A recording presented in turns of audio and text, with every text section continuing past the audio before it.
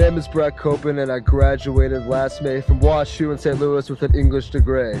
Let me tell you a story about my current situation. I am riding in a car around the U.S. nation, going from Midwest to Northeast to Yeshiva. I was learning the many ways of the halacha. A few months later, I found myself in Israel, a 7th member from a high school trip from Westchester. We had some fun, we had some laughs, we even went on a disco boat to dance. Then one day, Jacob called me. Shalom, Brett.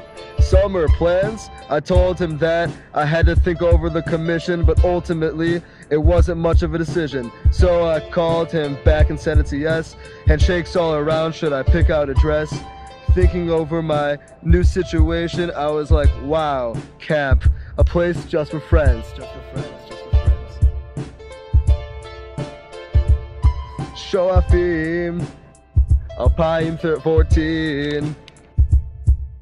I am your Rosh. I am your Rosh. Oh, Shoafim, Alpine 14. I am your Rosh. Oh, I am your Rosh. Alright, that's it. We're good. Thanks.